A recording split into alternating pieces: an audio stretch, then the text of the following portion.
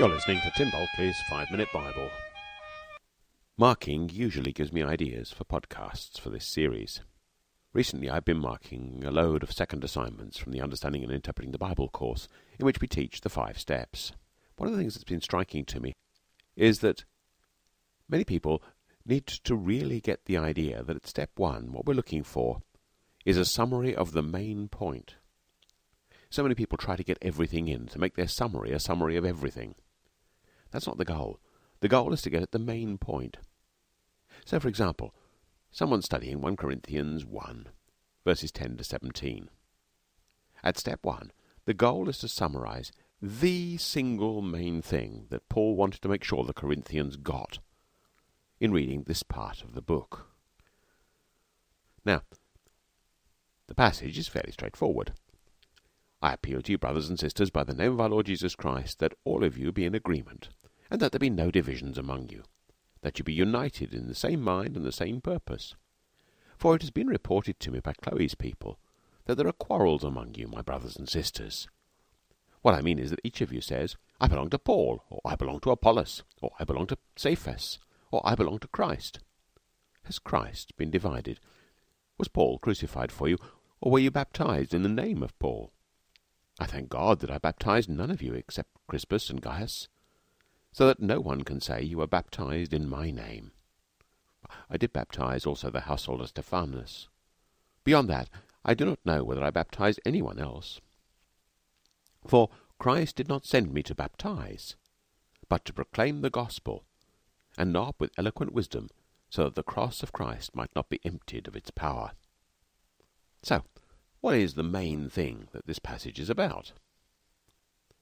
Well, one of the clues that often indicates to us the main thing that a passage is about is a repeated semantic field, a set of words or ideas that cluster together in a common area and that get repeated. And in this passage it's quite clear, especially at the beginning, that the words that are repeated are words having to do with unity. I've picked them out. But unity in this passage really is primarily at the beginning. There's that longish chunk about baptism. What's going on there?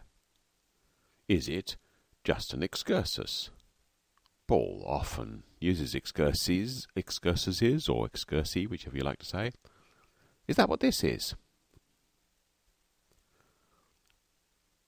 But look at the punchline. At least if I've divided the passage up right, and you can think about that.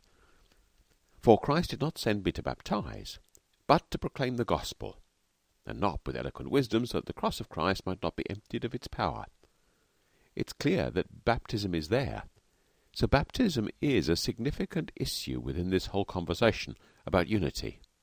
But is it the most significant issue? You see, in that punchline, there is also that bit about proclaiming the gospel, so that the cross not be emptied of its power. And it seems to me that at least, if you look at the beginning too, and the same mind and same purpose stuff, is what's driving Paul in this passage. His concern isn't primarily with baptism, though that's an issue that he thinks is important and worth using as an illustration. The primary issue is unity, so that they are of the same mind and the same purpose in the name of our Lord Jesus Christ. The main thing, it seems to me, is something like, be united, have the mind of Christ. Disunity steals the power from the gospel. Now, of course, you haven't finished the job. That's just step 1. But when you have the main thing, now you know where to go with steps 2, 3, 4, and 5.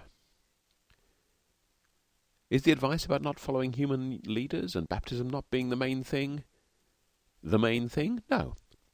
Is it a message in this passage? Yes.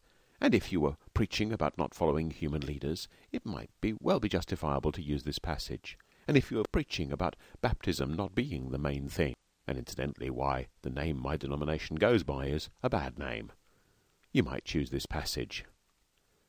But what the passage is really about, and what, if you were simply preaching the passage, you should focus on, is that unity in the mind of Christ is what we aim for, because disunity steals the power from the gospel.